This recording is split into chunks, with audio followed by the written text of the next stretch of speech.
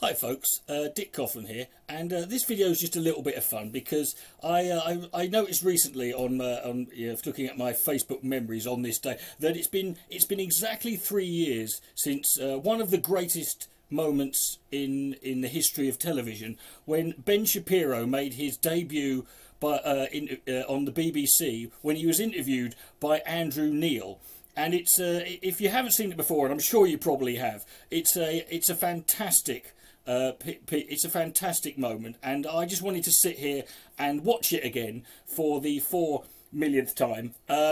It's truly fantastic. You know, if you've we've all seen people lose debates, but this is the first time you're ever going to watch a man lose an interview. So let's just so I think we should just carry on and crack on, and I will sit here and laugh along with you. So here we go.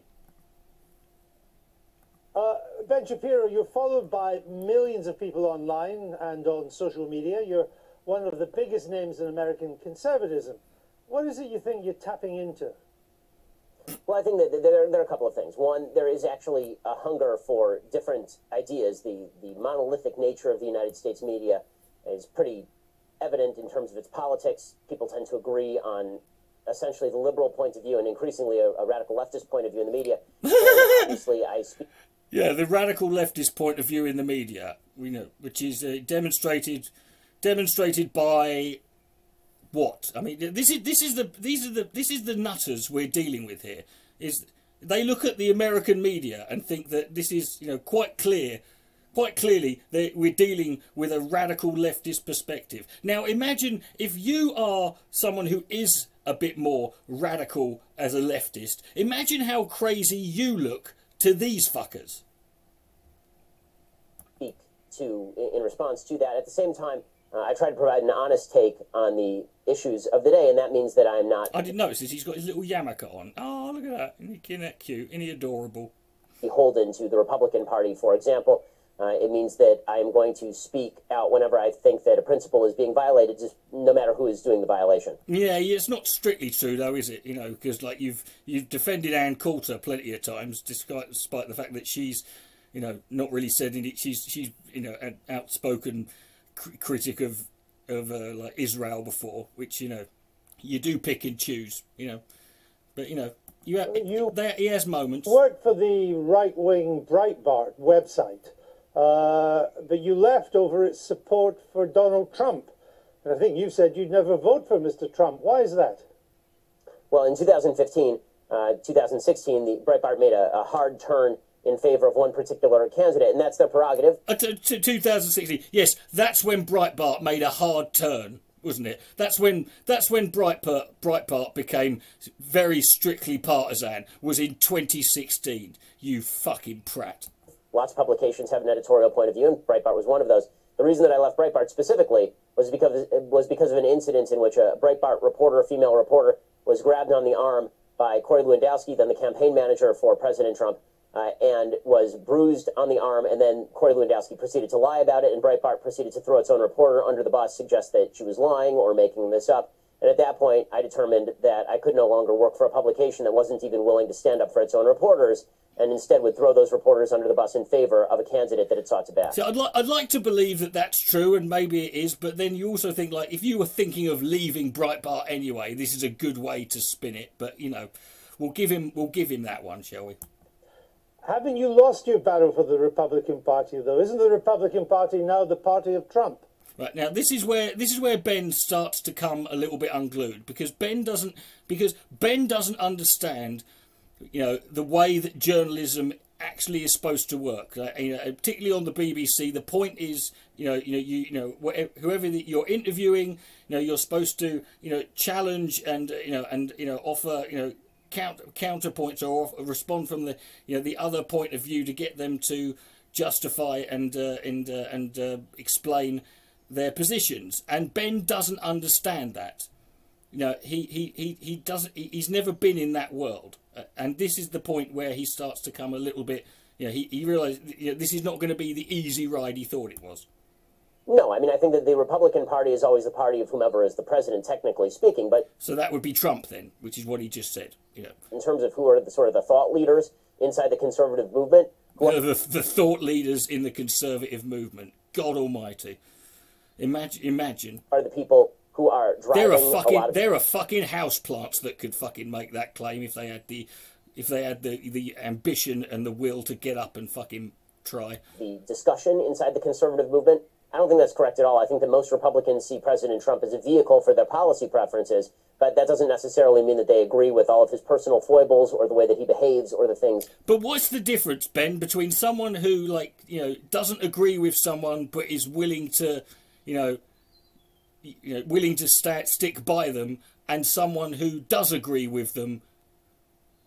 You know, eventually, whatever personal differences you have, it becomes irrelevant. That he says, and I think a lot of Republicans respond in anger to the media attacking President Trump mainly out of a reactionary and half-appropriate upset that the media seem to have a double standard when it comes to covering certain politicians. I'm interested that you think there's a thought movement inside the Republican... I'm sorry, I just love the way... I'm interested. You think there's a thought movement? Yeah, curious. Party. I mean, haven't the Conservatives run out of ideas in America? All the new policies, the Medicare for all... Just to give an idea of Andrew Neil, for those who don't know, Andrew Neil is the chairman of the Spectator magazine, which is a conservative weekly magazine. He's a well-known Brexiteer. He was the leader of he was the chairman of the Conservative Students Association, and he was the inventor of, he was the guy who was the creator, who, he's since left and denounced it, of GB News, which was basically Fox News, the British version of Fox News minus the viewers, But so just to give you some context here about who Andrew Neil is. $15 minimum wage, the Green New Deal, they're all coming from the left, and they're popular. Well, frankly, I'm confused by the idea that any of those are particularly new ideas. I mean, most of those ideas have been around since Franklin Delano Roosevelt. Willie, the $15 minimum wage has been around since since Roosevelt, has it? Right? The Green New Deal was around since Roosevelt, And if they've never been implemented, aren't they still technically new ideas? Very earliest, or at the very latest, rather. Some of them go all the way back to Woodrow Wilson. But the idea that new ideas are absent in the Republican Party is obviously untrue. We have a very strong debate that goes on inside sort of the conservative halls of intelligentsia. It's not so much a hall, it's more of a shed. It's more of it's more like a toilet cubicle. About what is the appropriate action to take with regard to the medical system. Should global warming be considered a real threat, or should global warming be considered something that technology will solve? And if I love it. Should it be considered a real threat, or should we do fuck all? That's the debate, is it? So, what are the best aspects of solving that? No, there's a rich intellectual debate on the right about nationalism versus patriotism, for as if those two are really any different. Example, or populism versus marketeerism. That debate is happening on the right to sort of suggest that the right in America is bereft of ideas, but the left is full of ideas. Number one, not all ideas are good ideas. I mean, AOC is pretty good evidence of that. I'm a big fan of some old ideas myself that I think are pretty good. But beyond your hat would suggest that, I think that it is intellectual sneering of the highest order to suggest that only the left has new and deep. I love Ben Shapiro complaining that anyone is guilty of intellectual sneering. I mean, look at it. He was born with a sneer on his face. There's an expression in this country: face like a bulldog chewing a wasp, right? And that, face like a fucking smacked ass. And that, Ben Shapiro is the embodiment of that. Ideas. Some of the. You can tell he's getting. You can see the little. He's getting pissed off now. He's not comfortable. Ideas that are popular in your side of politics would seem to take us back to the Dark Ages. Georgia, new abortion laws. That little smirk sneer. He's not. Which you are much in favour of. That a woman who miscarries could get 30 years. A Georgian woman who travels to another state for an abortion procedure could get 10 years. These are extreme hard policies. Well, okay, a couple of things. One, I'm not sure. I mean, frankly, I don't know whether are you an objective journalist or are you an opinion journalist? I'm a journalist that asks questions.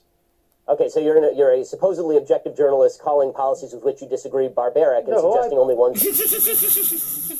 I'm a journalist who asks questions. Okay. So you're not objective. All right. Side of the political aisle has ideas. So I just want to point out that, I wish you would at least be honest in your own bias. You could just answer, or you could just answer the question, Ben. I mean, that could be the other thing. You could just defend your point, as opposed to complaining about, whether or not Andrew Neil actually genuinely agrees with you. So Shapiro, are you a member of in America is now so polarized that on one program you only have the left, and another one you just have the right. My job is to question those who have strong views and put an alternative to them. If you were an anti-abortion person, I would be... I'm well aware. No, you're clearly not, Ben. You clearly were not, because all you've got to do is just answer his questions. It doesn't matter whether he was, to the left, Putting pro-abortion questions to you, but you are really. Would you call the pro-choice position? So why don't you just answer my question, sir? I'm happy to answer your question, sir. The way that Americans do that, they say "sir" when they're being. Sir, excuse me, sir. Please answer this one. Would you suggest that a late-term abortion is brutal? I'm not taking a view of this issue. I'm asking you the questions. Sir, you just suggested the pro-life position is inherently brutal and terrible, so No, he didn't actually say that, Ben. He said that the idea of sending a woman to prison because she had a miscarriage, specifically seems barbaric. He didn't say the pro. That's not necessarily what everyone who holds a pro-life position. Asking you as an objective journalist, would you ask the same question to a pro-choice advocate by calling their position brutal and horrible? What I'm asking you is that why is it that a bill banning abortions after a woman has been pregnant for 6 weeks is not a return to the Dark Ages? What's your answer? My answer is something called science. Human life exists at conception. It ought to be protected. Now, back to my question to you. You purport to be You're not interviewing him! Objective journalist. BBC purports to be an objective down-the-middle network. It obviously is not. It never... Because it's disagreeing with me, and if you're disagreeing with me and you're challenging me, then obviously you're not objective in any way. Has been, and you as a journalist are proceeding to call one side of the political aisle ignorant, barbaric, and sending us back to the Dark Ages. This is what they want. This is what they want. This is what they think. Why don't you just say that you're on the left? Is this so hard for you? Why can't you just be honest? This is that noise there is what I like to call laughing in Tory. It's a serious question. Mr. Shapiro, if you only knew how ridiculous that statement is, you wouldn't have said it. So let's move on. I love that look on his that little look on his face there, where he goes like, Vote for exactly what you are, Trump. Would you vote for Mr. Trump in 2020? I'd certainly consider voting for Mr. Trump in 2020, just like I'd consider voting for anybody else in 2020. But didn't you once say that you'd never vote for him? I said that I wouldn't vote for him in 2016. And then I wrote a column for National Review explaining the conditions under which I might change my mind. You're a culture war warrior. Isn't he largely on your side? You wrote once it was unlikely he'd appoint conservative judges to the Supreme Court. He has. Right. So you were wrong. And so I like many of President Trump's policies, even if I still have serious reservations about his personality and character. Do you think there's a Democrat that could beat him in 2020? Sure, I think there are several Democrats who could beat him in 2020. Who would have the best chance? I think that Joe Biden is likeliest to beat him, considering that he has significant appeal in a lot of the Rust Belt. Okay, you got that one right. In places like Pennsylvania, Michigan, Wisconsin, the places that President Trump needs to win to retain the presidency. And Joe Biden also has a long history in politics, which means that the American people already have sort of a preconceived vision of him. President Trump, as a campaigner, is very good at dragging unknowns through the mud, or at exposing details about people that are previously sort of covered up. But when it comes to Joe Biden, he's been well exposed for a very long time. Most people know him, and he's not nearly as unpopular even going in as Hillary Clinton was in 2016. So if it was a close race between Mr. Biden and Mr. Trump, you would, from what you say, I think, probably go for Mr. Trump. Yes, I would vote for Mr. Trump if it were a race between Biden and Trump, because I think that the damage that President Trump has done to the country on a character and rhetorical level has already been done and cannot be undone. I don't see it as getting worse day by day. That is the new... I mean, just try and put your head round that. It's like, the damage he's caused has been done. It can't be undone. So I'm going to vote for the guy that's caused all the damage. Because the damage can't be undone? I mean, are you fucking mental? Status quo, unfortunately. Now the question becomes which policies I would most like to see enacted. and Trump's policy preferences are closer to my own than Joe Biden's are. Now, you're a star of new media, of conservative new media. You and others on the left and the right, you position yourselves as supposed tellers of hard truth. Now, notice that, notice he's forgotten about, the objection to him, Andrew Neil being left wing. He's forgotten that now because those questions were, easier to answer. And as soon as the questions become difficult, he then crumbles like a fucking flan in a cupboard. But haven't you all just really coarsened public discourse in America and exacerbated its divisions? It's kind of odd to be hearing about me coarsening public discourse when you call policies you disagree with brutal and bringing us back to the Dark Ages, sir. The point, I don't want to return to it, but the point was to put... Well, even if that was true, it doesn't mean you're not doing that, particularly if you're claiming, to do the opposite, A position for you to reply to it. And I thought we covered that. That's... I'll put some of the points too, because on your videos, characterization of issues is part of the problem in the coarsening of public debate. Well, maybe it's also part of your problem too, because we have from your YouTube videos, Ben Shapiro destroys the abortion argument. Ben Shapiro destroys transgenderism and abortion. Is that not a kind of coarse public discourse? Well, are those videos labeled by me? Well, why don't you answer that?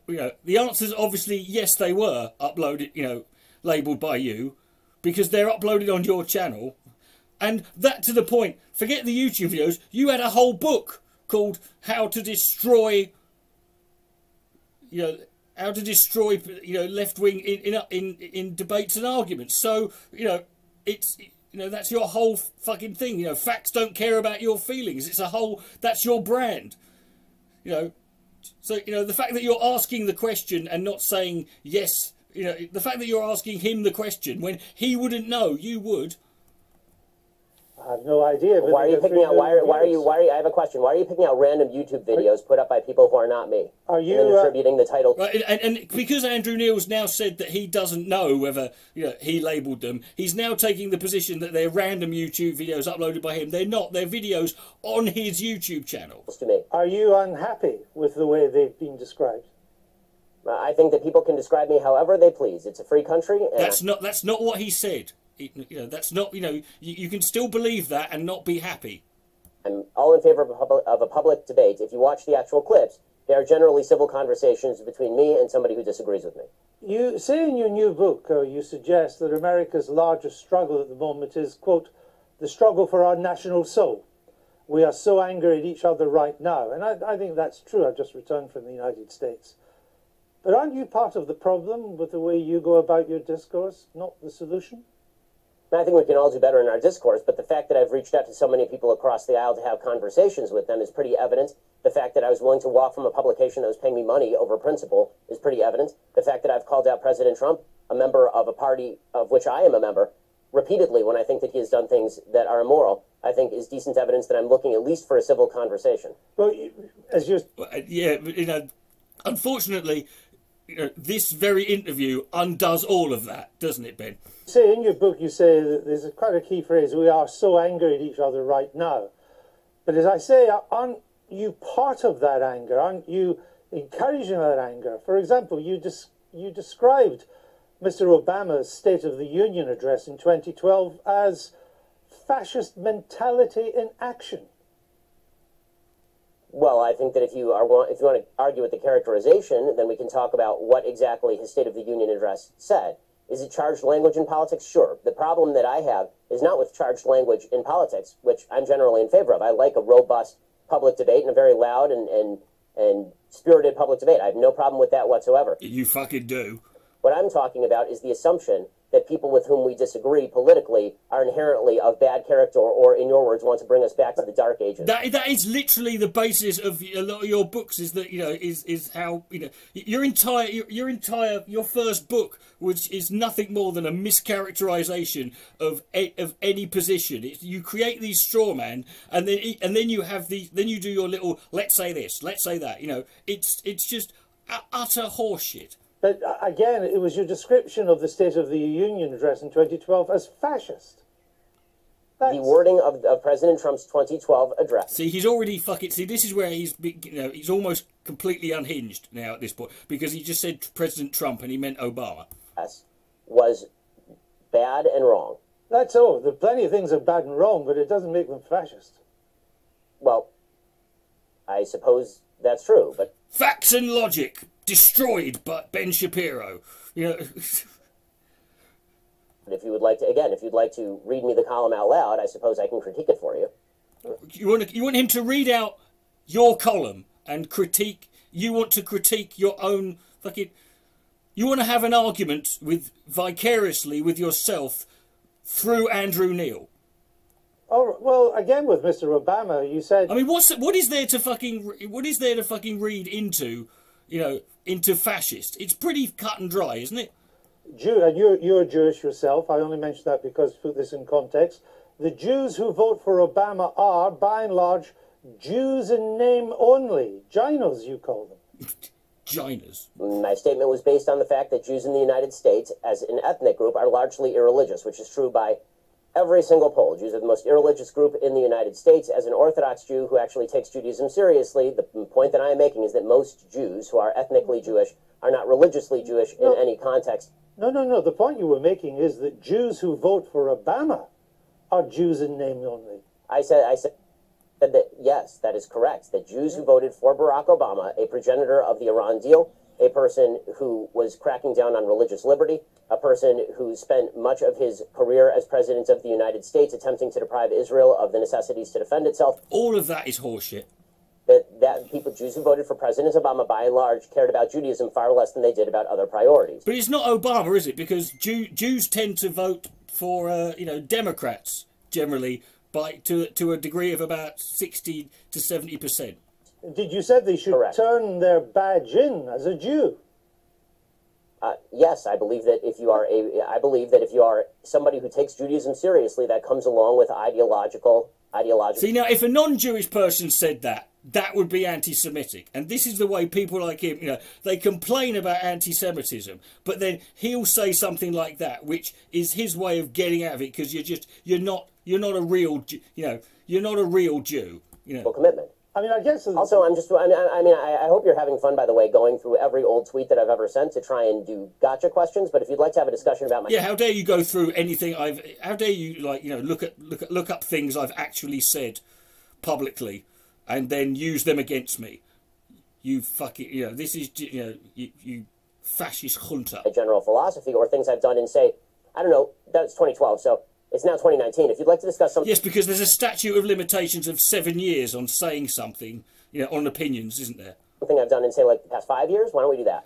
5 years. Really? You want to go back? You want to do that? How about that? Because your book is a criticism of how angry America is and how America has to do better. And I'm simply I have an entire list on my website, sir. On my list. Sir, excuse me, sir, excuse me. I have an entire website of dumb and bad things that I've said. I'm simply trying to point out some of the things you've said that seem to me to help to stoke that anger. For example, you said Israelis like to build. Arabs like to bomb crap and live in open sewage. Well, as I say in an article entitled, here's a list of all the giant, bad, dumb things I've ever said. Was that dumb? Well, yes, that's a dumb tweet. And not only, but it is also important to mention that the next few tweets clarify that tweet is specifically referring to the... Yeah, here's a tweet that's dumb, but it's worth pointing out that I, clarified what I said, and I, stand by it. Hamas leadership, which, by the way, a BBC I've seen is relatively reticent to condemn. No, actually, it wasn't what you went on to do. And their job, that's not their fucking job, Correct about the slur on Arabs. It's not all Arabs that want to live in open sewage and blow things up. It's just Palestinians, you went on to say. It says the ones who take sides against Israel in the Israel-Palestinian conflict. Population is rotten to the core, you went on to say. Not Hamas, the Palestinian Arab population. I say that by poll numbers, they elected Hamas. They educate their children in school that Israel should be obliterated, sir. I guess If you want to read, honestly, this is a giant waste of time in the sense that the entire interview is designed for you to shout slogans or old things that I've said. It sucks, that, doesn't it, Ben? Hey, it doesn't. Isn't that fucking bullshit? Yeah. At me, I don't see how this forwards the debate. You talk about undermining the public discourse. It seems to me that simply going through and finding lone things that sound bad out of context and then hitting people with them is. You admitted it was dumb and stupid to say. So why? But now it's out of context. Way for you to make a quick buck on BBC off the fact that I'm popular and no one has ever heard of you. Oh fucking hell! That was the moment you buried yourself there, my friend. No one can defend that. You can't defend that. Yeah, I'm popular and no one's ever heard of you. Why are you being interviewed by them then? What are you doing there? there are not many bucks to be made on the BBC, unlike American broadcasting, Mr. Shapiro. I get the point I'm trying to make is... You're getting paid, yeah, you're getting paid money to do this, aren't you? Yeah. Well, of course he fucking is. What's that got to do with anything? Your words are highly designed to produce the consensus and understanding that the book seems to want to produce. That's my point, that you write about, Judeo-Christian culture and so on, but so much of what you've said in the past would seem to turn its back on Judeo-Christian. He's just really, that was a big sigh there. He was really, he's really pissed off now. Culture. You're lecturing me on Judeo-Christian culture after you call the pro-life position barbaric? He can't let it go. He just doesn't get it. He just doesn't understand. I just asked you a question. And I asked you a question. You failed to answer a single one of mine. Frankly, I find this whole thing... You failed to answer a single one of mine in this interview, of which you are asking me... A waste of time. If you want to read the book and critique the book, why don't you read and critique the book? If you want to critique me, you can think what... That's what you're on the show for! Whatever you want of me. Why don't you frankly, just try and I don't care. I don't frankly give a damn what you think of me since I've never heard of you. And I've never heard of you until I briefed myself for this. But that's not the issue. You haven't. Then why the hell are you interviewing me, sir? That's a good point, Ben. Why are you being interviewed by him? It's an interesting book. But my point is, your book claims that society... Well, it'd be nice if you would quote it from time to time. Your book is... Well, actually, I've done so several times, and I'm about to do so again, if you would let me just finish the question. Your book frankly, claims I don't think that society honestly, is turning its back on Judeo-Christian values. Yeah, what are those values? What are the values it's turning its back on? I'm not inclined to continue an interview with a person as badly motivated as you as an interviewer. So I think we're done here. I appreciate your time, sir. All right. Well, thank you for your time and for showing that anger is not part of American political discourse. Now, Mr. Shapiro, we'll say goodbye. Oh, God. It's fucking beautiful. Anyway, people. Anyway, I just wanted to, share that with everyone again. Never let it die. Never forget.